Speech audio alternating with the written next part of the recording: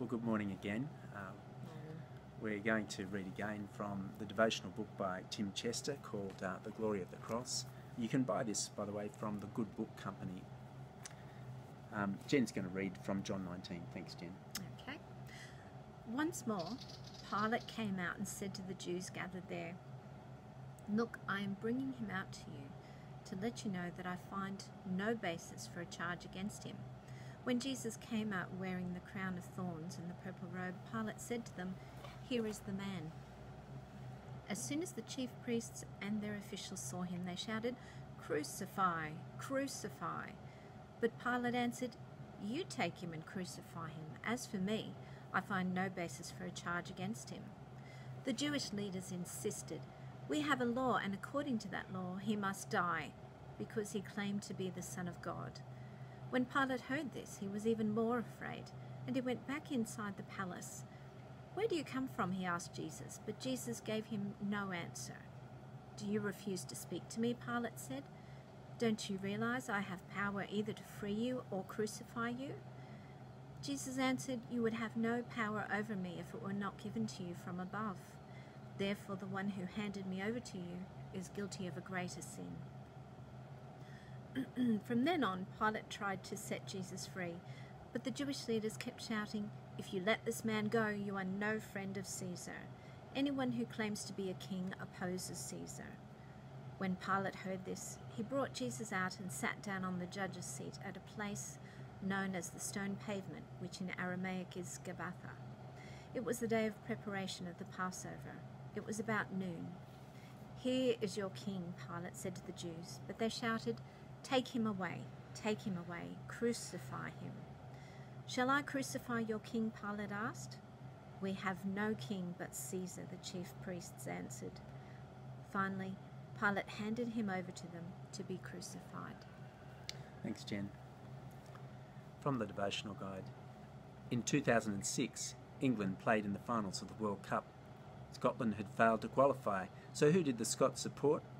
According to the T-shirts being sold in Glasgow, it was ABE, anyone but England. It's an example of the good-natured banter, beloved of sports fans the world over. Humanity's allegiance is much more significant. This is a life-death issue. And who does our humanity support? ABJ, anyone but Jesus.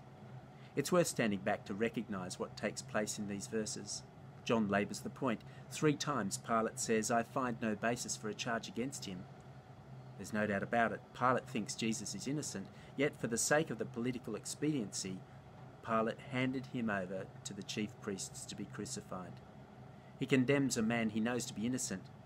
That sounds outrageous, but I wonder, are there times when you find it expedient to ignore the claims of Jesus?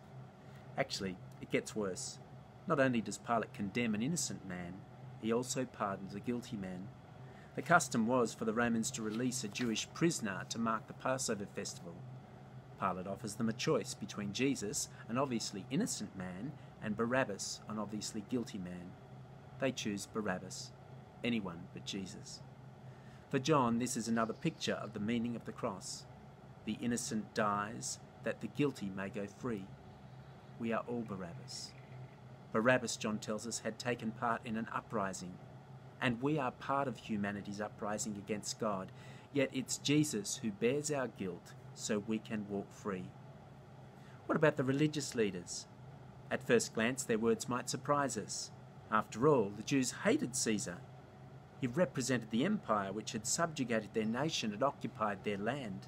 And not just their land, this was God's land. It was an act of sacrilege. But when Pilate says, "Here is your king," all of a sudden they care deeply about Caesar's honour. "We have no king but Caesar," they cry. They not only reject Jesus, they reject all messianic claims. When Pilate orders an ironic notice of the kingship of Jesus to be placed over his cross, the religious leaders protest. Anyone but Jesus. The chances are you've told someone about Jesus and been rebuffed or mocked. It's easy to take it personally. It's tempting to wonder if you did something wrong. But humanity has a deep-seated bias against God. The trial of Jesus is humanity's verdict, writ large. When we get the chance, we murder our Creator. and so still today people support ABJ. As Christians, our response must be to persevere and pray. The story is not over yet. And there's a brief meditation from Thomas Kelly from the 1800s. Sinners in derision crowned him, mocking thus the Saviour's claim.